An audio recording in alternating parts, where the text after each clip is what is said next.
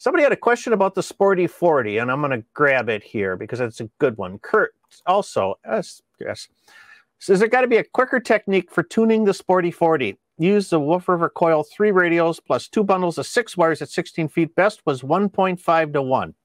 Yes. I'm sorry. What was wrong with 1.5 to 1?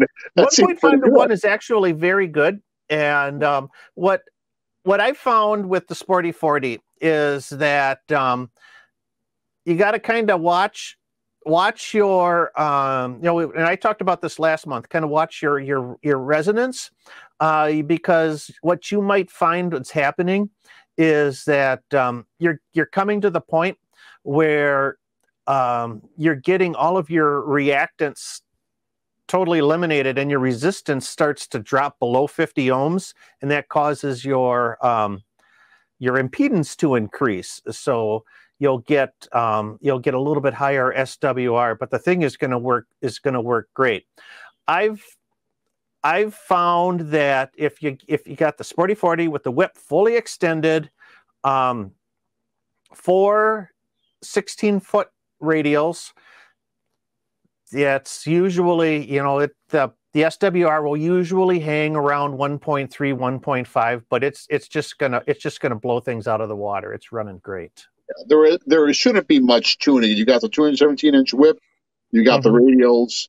Yep. Michael, do you elevate yours a little, or do you put it right on the ground? Right on the ground. On the ground. I don't bother with elevating. Yeah, there shouldn't be much to it. If you're getting a high SWR with that setup, something is not set up right. There shouldn't be much of any tuning with the Sporty 40. Yeah. If you go back into my catalog, I got a couple videos that were done in late November and early December. I talk about the Sporty 40 and those adjustments in the tuning, and you might want to watch those videos. You might find them very helpful if you feel like you're having trouble with it. So, all right. And then Don says, the best thing you can do is to make a jumper for the Sporty 40. So you can, which is actually a really great idea. If you take a piece of wire with a connector, maybe a banana plug or a power pole, something like that, then you can bypass the coil if you want to use the whip for 20 meters and above without having to take the whole thing apart. Just a jumper with an alligator clip. I think that would work. That works too. Like for batteries. And I would assume at some point in time the Wolf River guys are going to do that. I mean, they watch. There's a Facebook group for River Coils, and the owners of River Coils do monitor that. And if you have a problem, they do respond on that. That's one cool thing about it.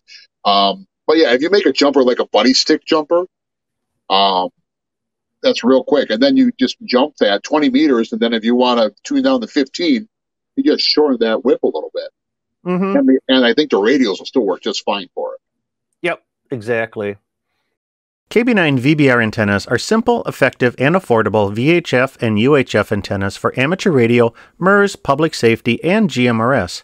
Made in the USA with quality parts. Get yours online at jpole-antenna.com.